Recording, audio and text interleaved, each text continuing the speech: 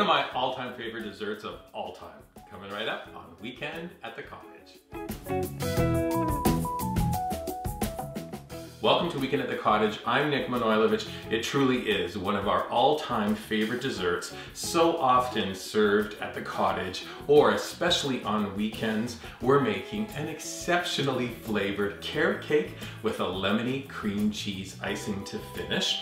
Now, this recipe is so amazing. I know you're going to want to reference the full story at weekendatthecottage.com. You can also watch this video again and again on our dedicated YouTube channel. And then finally find us on your favorite social media platforms like Pinterest, the Gram, Facebook, and Twitter.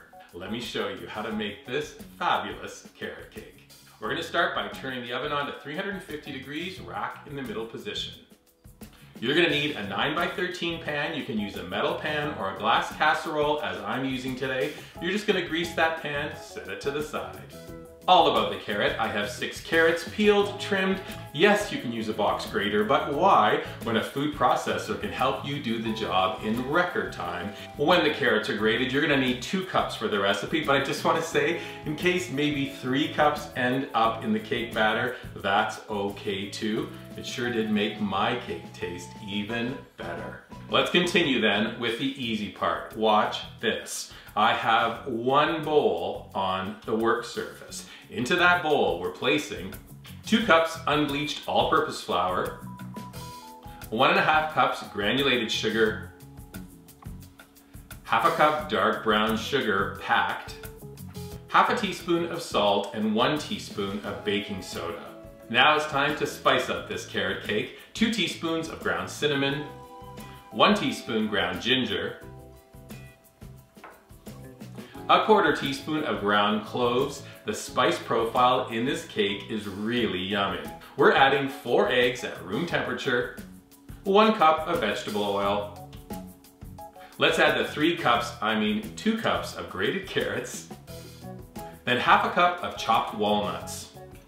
Now we grab a big spoon. We're gonna stir this 1 bowl wonder of a cake. Make sure everything is well combined before we transfer it into our baking dish. Now we transfer the carrot cake to the oven. We're gonna bake for somewhere between 45 and 50 minutes.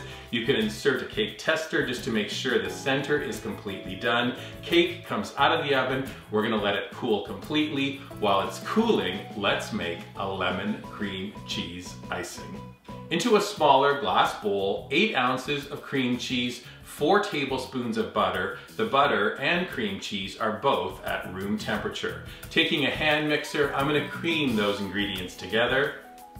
Then we add 4 cups of icing sugar, 1 teaspoon pure vanilla extract, bring those ingredients together, and then a really nice flavor enhancement, gives it a little bit of tang, and zip and zing. How about the juice from 1/2 of a lemon?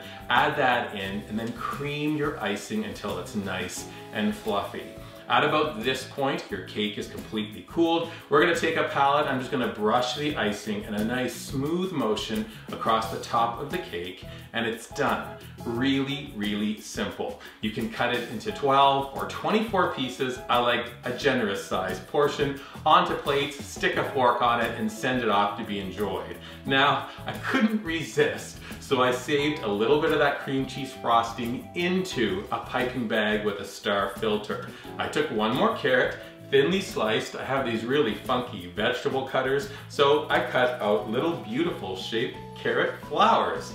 I also saved some of the greens from the top of the carrot when I peeled them. So now, at the end, Nick's gonna grab a piping bag, a little tiny rosette. We're gonna tuck a flower in there, and then how about a little bit of carrot green? Of course you can serve this carrot cake super simple, but with a couple little extras, it can go to table fine and fancy. Either way, I know you're gonna enjoy.